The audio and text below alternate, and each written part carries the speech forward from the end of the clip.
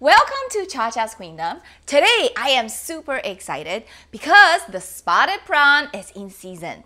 And the dish I am going to show you is my all-time favorite. It's not just my favorite, actually all the guests and the family member that I serve it to, they all love it.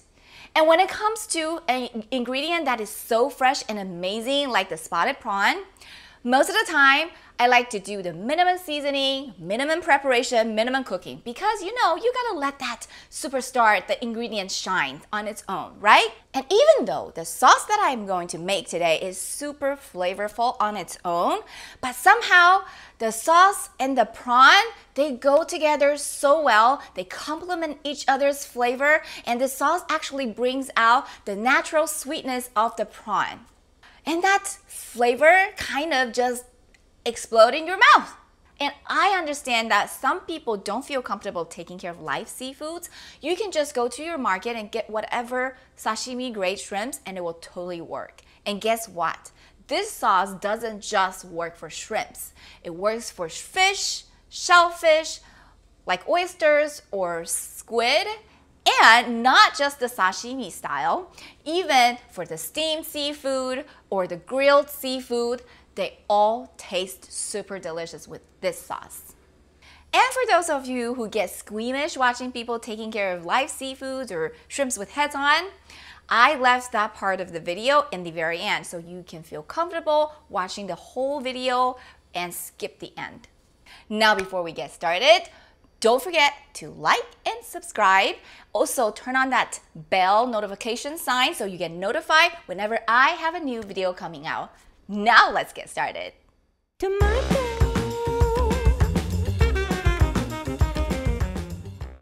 First, finely chop some cilantro. The finer you chop it, the prettier the sauce is gonna be. And then we're gonna go on to chop some garlic. And we need about a quarter onions. Also chop it really fine.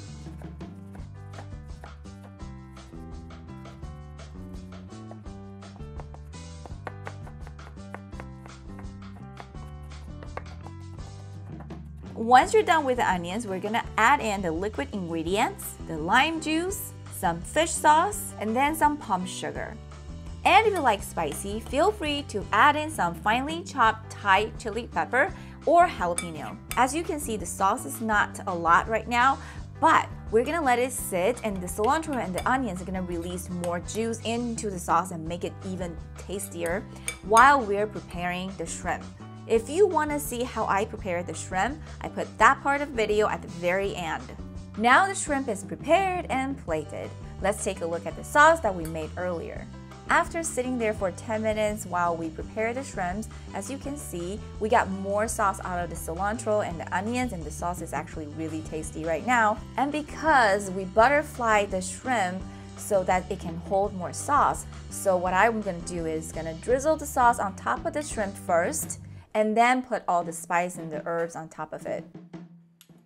Now I have to show you how I eat it. Of course, I can use the chopsticks and just pick it up like that and eat it, but there's a risk that from the plate to my mouth, I might just lose some yummy sauce or the delicious spices on top of the shrimp. So what I do is I use a spoon to scoop it up and make sure that I can scoop up more sauce on the plate and put the whole thing into my mouth. Oh, this is so delicious. Isn't this dish gorgeous? And I guarantee you, it tastes super delicious as well. And the reason that I like to go through taking care of live seafood is because of my background. I'm from Taiwan, and Taiwan is a tiny island surrounded by ocean. So from sea to table or farm to table, a lot of time it can be within hours. So we were so used to tasting this amazing flavor when the ingredients are super fresh. But I do understand a lot of you get uncomfortable or squeamish when it comes to live seafood. So if you're one of those, this is your cue to like this video and subscribe to my channel, and then you can leave now. And for the rest of us, it's time to take care of our shrimp. To prepare the shrimps, you need scissors and toothpick to devein. And I prepare a bowl of ice and then another empty bowl on top of it. And I'm gonna put my shrimps in the empty bowl and keep it cold while I'm preparing. And I have 2 sets of it because 1 set is for the heads and 1 set is for the bodies. And I like to use ice pack on top of the shrimp because if I use ice, sometimes when the ice is melting, it gets watery and I don't want that. Now we're gonna take care of the shrimps. First, I always cut off the pointy parts of the shrimps and I trim off all the legs so that they look prettier and neater. Now everything is trimmed. We're gonna separate the head and the body. You can choose to twist the head off, or you can choose to find the gap between the head and the body and then just give it a clean cut for the presentation. And the shrimp heads, they're perfect for seafood broth. So you can make lobster bisque with it, or it's actually really good for making miso soup. And then don't forget that at the tail, there is also a pointing part that you want to cut off so you or your guest won't get poked. Now let's peel the shrimp. I have the toothpick and the damp paper cloth for the deveining and a small sharp knife. When you're peeling it, you want to be gentle and careful. You don't want to break the body. You want to keep it all together so it's pretty.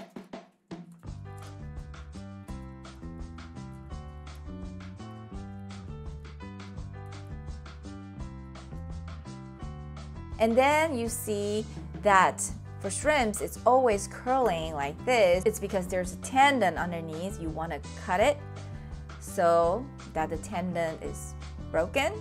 Then the shrimp will stay straight on the plate. It will look prettier. And then on top of it, I'm gonna cut open the back, but I don't want to cut all the way through. I want to do this because then it's kind of like butterfly, so there is space in between that you can hold a lot of sauce. And you want to check to see if you need to devein it. This one is pretty clean. Actually, most of the spotted prawn is really clean. Again, remember, don't cut through the back. You just want to open it up so that you got space to hold the yummy sauce. But every few that you will find one that you need to actually devein.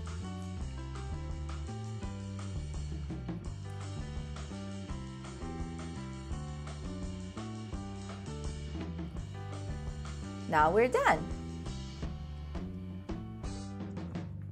This sauce is so easy and super versatile. So if you haven't tried any of my recipe, this is the one that you should give it a try.